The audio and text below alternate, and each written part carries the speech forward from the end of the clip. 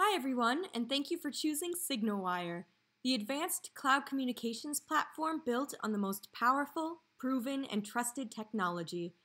Today I'm going to be showing you how to send an SMS using SignalWire. The first thing we want to do is start a new project and enter a name for that project.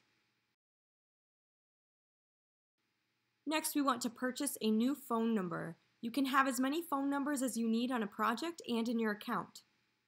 This drop-down menu lets you choose what your number either starts with, ends with, or contains. Then you just search for that pattern of numbers in SignalWire's database of available phone numbers.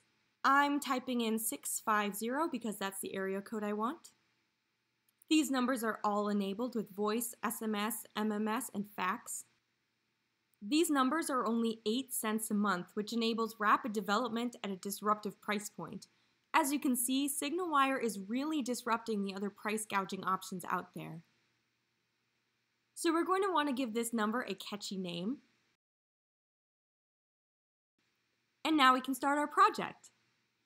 LaML is SignalWire's XML. It stands for Legacy Antiquated Markup Language. We deliberately designed LaML and our LaML REST API to look similar to other platforms to make migrating your existing phone or messaging application quick and easy while giving you access to our next generation APIs and endpoints. We will demonstrate how to move your existing application to SignalWire in a future video. My favorite way to send SMS is using SignalWire's bins. LaML bins allow you to store LaML documents in a serverless way. Instead of hosting LaML on your own servers or on other hosting companies, SignalWire can host it for you.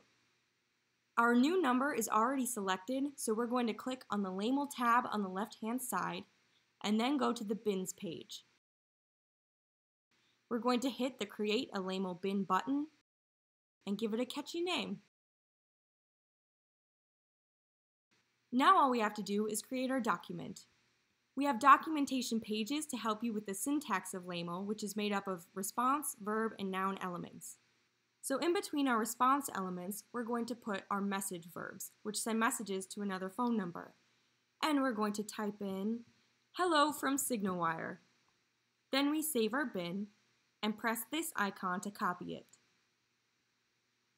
Then we go back to our phone numbers page, click on our new number, and scroll down to the message settings. We're going to paste our bin below this spot where it says when a message comes in. LaML makes requests over HTTP, so we have to choose GET or POST, just like when requesting any other web page. POST requests can't be cached, but can pass more information through the server, so choose whichever is right for your project. And right here is where you can put your backup document in case your primary webhook fails.